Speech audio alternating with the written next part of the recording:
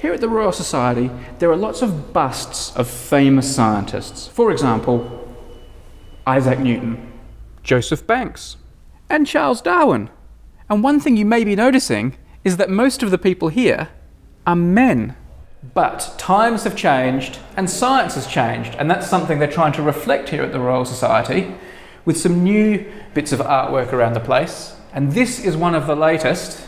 Keith? It is. What is this? Who is this? This is Lucie Green, the solar scientist, a university research fellow for the Royal Society, and this is a rather fantastic thing, I think. We decided we wanted portraits of young female scientists, role models for future generations, and therefore we got a short list of candidates that our officers approved, and then the sculptor Marcus Cornish decided that he wanted to do Lucie Green. Tell me a bit about this piece of art and how it sort of ties in with what Dr. Green does. There have been many busts based upon the legend of Clytie. Clytie, a nymph, is captured by Apollo. She falls in love with the sun, Helios, and her gaze follows the sun around the sky. So you can see how this fits in with a solar physicist.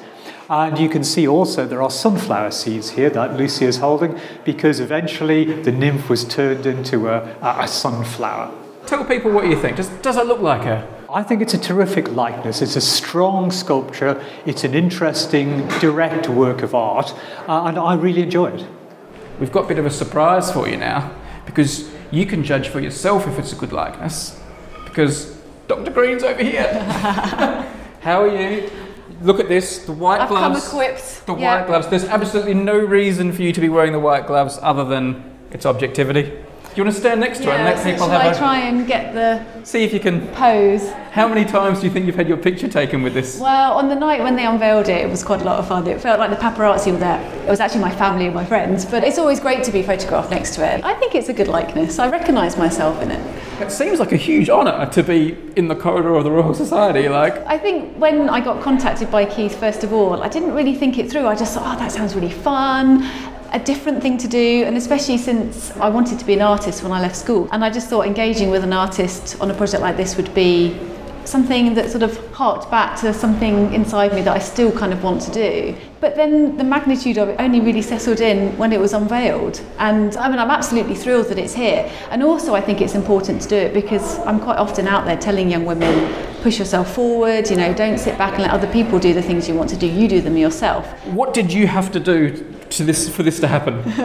It was absolutely no work on my part at all. So I went to see the artist, or he came to my laboratory, which is just outside of Guilford, and first of all he started by making little sketches, which I hadn't really appreciated when you're doing a sculpture. I mean, when you're drawing you can do little quick sketches, but he did the same in clay and just these very quick models. And then I started to go to his studio in Sussex, and I got to sit there in the countryside. I mean, it was absolutely beautiful. And in fact, I used the opportunity to do some writing. So he'd be working and I would be writing. But I do like it. There's something very sort of earthy about it.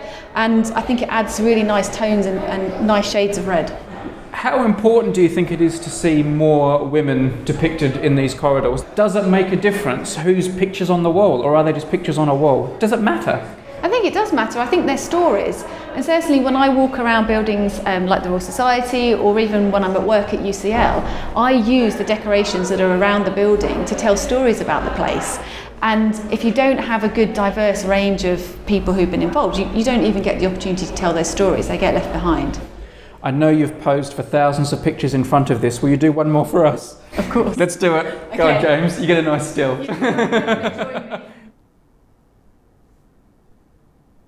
This is a silver gilt ceremonial mace. It was presented to the Royal Society by King Charles II, who was our first patron, and it dates from 1663. So if you think that the Royal Society began in 1660 and had its first meetings in November of that year, this mace has been with the organisation for most of its history. And its function is to stand in for the patron.